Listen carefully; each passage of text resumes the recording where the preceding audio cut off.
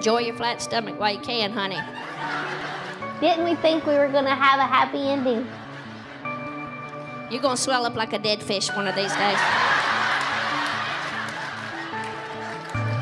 I miss my family. Would you go steady with me? It's been a great sacrifice.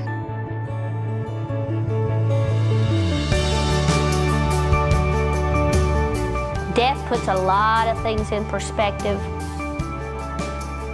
The recognition that you can't do anything over, you know, you can't change anything, or you can never say another word to that human being again, that'll change you. I'm not even dreaming about exercise or anything. I wake up in a puddle, just drenched. And what does a man? He looks over and sees a glistening woman, thinks he's still got it.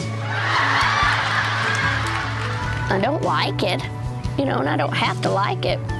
I have to survive it.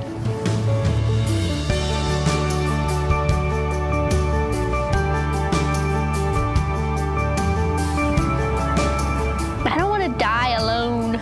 I am not the person I was when we started rolling on all of this.